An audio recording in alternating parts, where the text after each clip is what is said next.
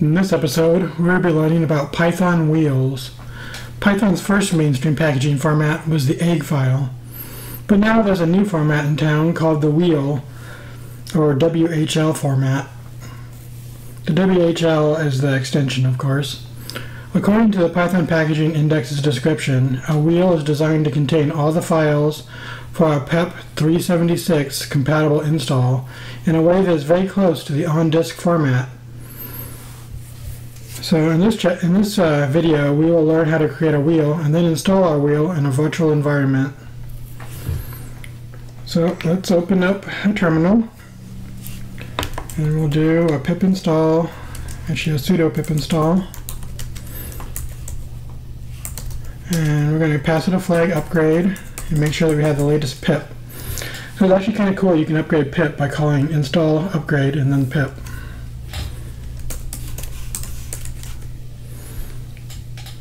Okay, so we're already up to date. The reason we need to be up to date is that pip can work with wheels, and so we just want to make sure that we have the latest pip so that we can do that. So next we want to call sudo pip install wheel just in case we don't have it. In this case I didn't have it, so I went ahead and installed it.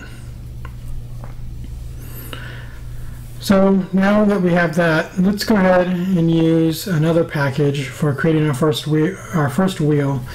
So I'm picking the unit decode package because it doesn't have a wheel already, at least when I last checked.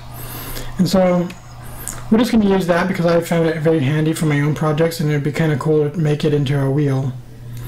So let's go ahead and download that code. Alright, so let's go ahead and get the UniDecode project. So sudo pip install UniDecode.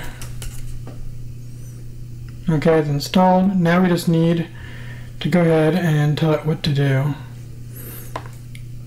So let's go ahead and make a directory to store our stuff in. We'll call it my wheels. And then we'll do pip and tell it that we want to create a wheel, and we'll tell it where to store the wheel equals my dirs, or my wheels, and then we'll tell it that we want to turn the UniDecode package that we just installed into a wheel. Alright, so it says it did something. Let's check and see what it did. Alright, so in my wheels we now have a wheel file. You can see the WHL. It's got the same name as the one that we downloaded. It's set to Python 2 because that's what we ran, and of course we don't have anything there. So now we need to learn how to actually install a wheel. So that's what we'll do next. Okay, so we just need to open up a terminal and create a virtual env to play with. So let's go ahead and do that. Virtual env. We'll just create a test folder. It's going to install setup tools, pip, and wheel for us, which is quite handy. Then we need a cd into test, and as you may recall, we use source bin activate. So now we've activated our virtual environment. So now we can, if it hadn't already installed wheel, you'd have to do pip install wheel here as well. But it did, so we're pretty much good to go here. So now we can just do pip install the keyword use wheel, no index, and until defined links, and defined links will give us a way to pass it a path so it knows where to look.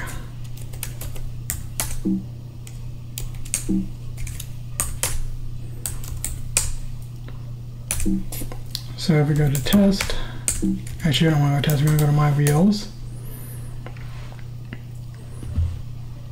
Okay, and then we want it to install UniDecode.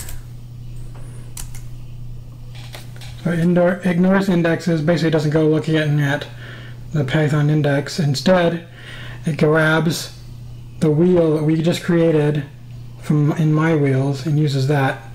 And it looks like it successfully installed it. So if we take Python here, we should be able to import UniDecode. And we can. So now we've learned how to install a Python wheel. At this point, you should be able to create your own wheels and even basically create your own local repository dependencies, which is what I did with that My Wheels folder That's kind of a local repository that I created. And that's why I would make all my wheels basically. And now that you know how to create both of those, you also know how to install a Python wheel. So go ahead and go on the Python package index and see if you can find some other packages that don't have wheels yet. Or if you just want to do it for fun, you can just take any package, whether it has a wheel or not, and download its tarball and just make your own wheel. It's actually a lot of fun to just experiment and see what you can do. So have fun doing that. Thanks again for watching, and I'll see you next time.